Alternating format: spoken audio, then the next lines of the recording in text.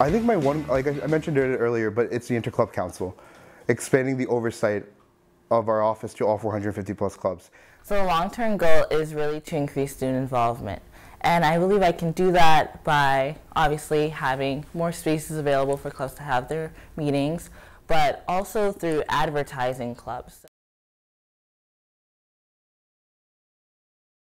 I feel strongly for the clubs and orgs, and I want them to grow. I want them to succeed.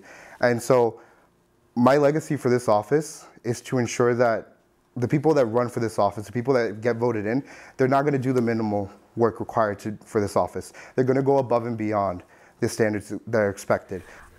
I would like my legacy to be to not just have a one-way approach with clubs and orgs. I don't want clubs and orgs just to come to my office and talk to me.